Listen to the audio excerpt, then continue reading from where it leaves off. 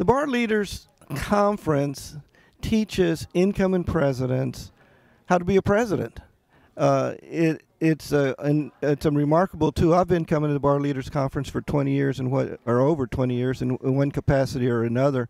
It's also an opportunity to learn the best practices of what other bars are doing.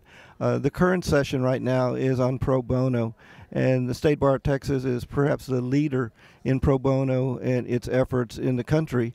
One of the important components of the pro bono aspect is the pro bono work for veterans.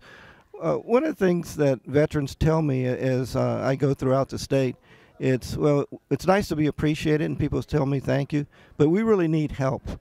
Veterans need help, not only veterans, but their families. When they come back from war, we've got incredible amount of bravery that goes on with veterans and their families, but basically they need legal help.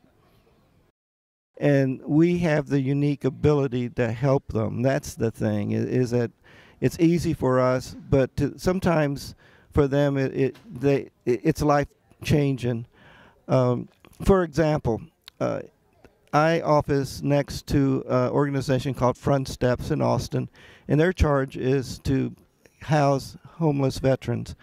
And what they tell me is that sometimes what stands between the veteran and being homeless is a little bit of legal advice, a contract, calling the landlord, just simple, a ticket that hasn't been paid because the veteran cannot get into housing because the landlord won't let him in because of this blemish on his record.